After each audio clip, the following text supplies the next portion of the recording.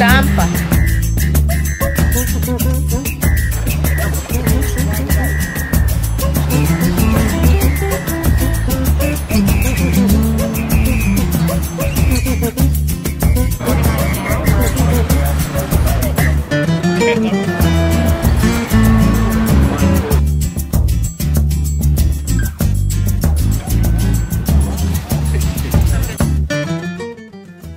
Estamos aquí en Tampa, donde se está realizando una convención donde estará presente el señor JP Morgan Chase, a quien le venimos a darle a conocer las condiciones en las que nosotros los trabajadores estamos laborando en su edificio en Miami.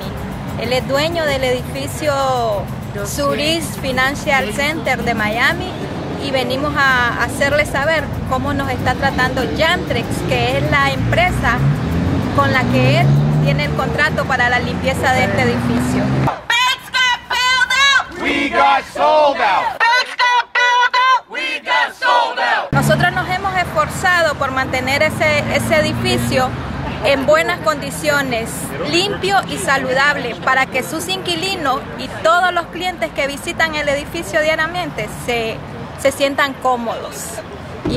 Pero nuestro salario no ha sido reconocido. El trabajo de nosotros no ha sido valorado en su verdadero nivel. Y eso es lo que venimos a pedir, aumento de salario. When corporate greed is on the attack, what do we want? Big payback. We are here to demand that this Vegas-style gambling of communities and investments stop. So many of you know, after Jamie Dimon came out with the fact that they had lost $2 billion, he said, you caught us with egg on our face, right? So we're now going to get in the style of gambling. We're going to roll some dice, place some bets, and at the end of the day, Carmen is the first one who is going to throw that $2 billion egg at Mr. Jamie Dimon's face. So step right up. Our brave Carmen is going to do it first. Ready? Oh, perfect. No? But you know what? You still get an egg, because that's how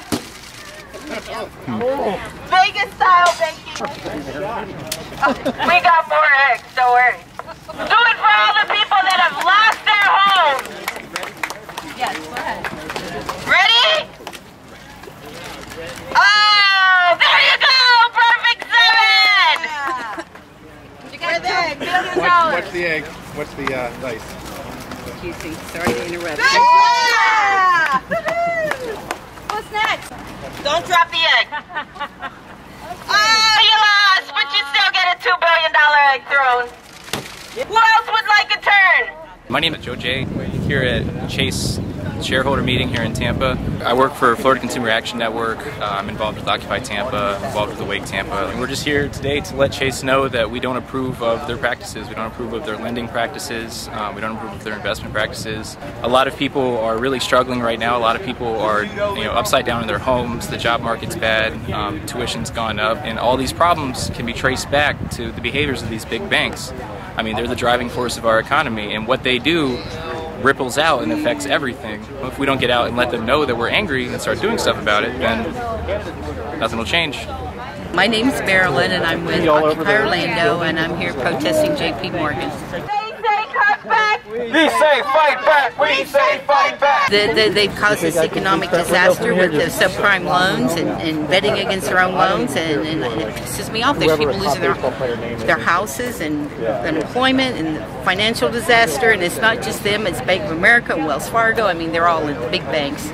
Corporate greed and political corruption. They say cut back! We say fight back! The language has changed. Even the last State of the Union that President Obama gave was worded differently. When he first started talking, I thought, God, it sounds like it was written by an occupier.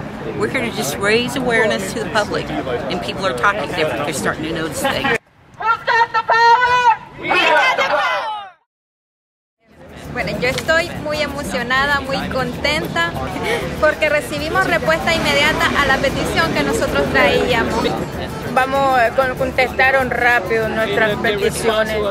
Entonces, bueno, esperamos que el trabajo siga y esperamos que triunfemos pronto. Por tener el apoyo.